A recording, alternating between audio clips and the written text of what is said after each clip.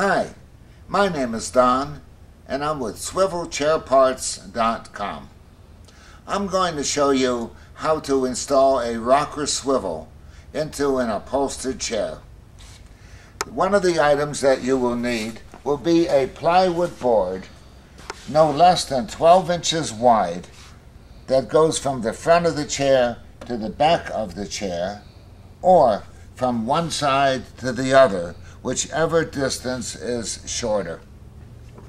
The screws that you should use would be 1.5 to 1 3/4 inches long, and it would be a number 8 or 10 screw. Alternatively, you can use a 1x4. You'll need 2 of them, of course, one for one side of the steel plate and one for the other side. And this should have at least 4 screws per board.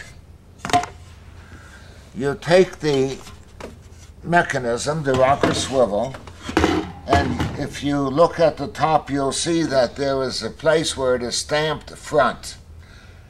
So obviously you're going to put that on the board facing the front of the chair.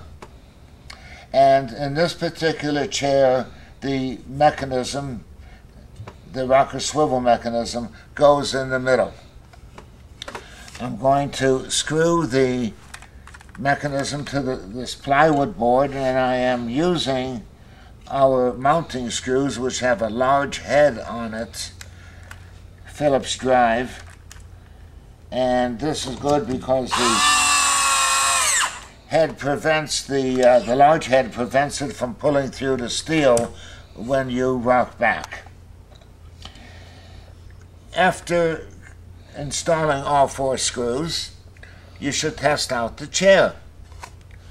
When you do, you may find that when you rock back, it goes back too quickly, too fast. In that case, you need to remove the mechanism, move it backwards a couple of inches, and then try it out again. Of course, it could be that you'd need something in the middle between, instead of 2 inches, it would be 1 inch. Conversely, it may be too difficult to move back. In that case, you would remove the mechanism, move it forward by a couple of inches, screw that back down, and try it out.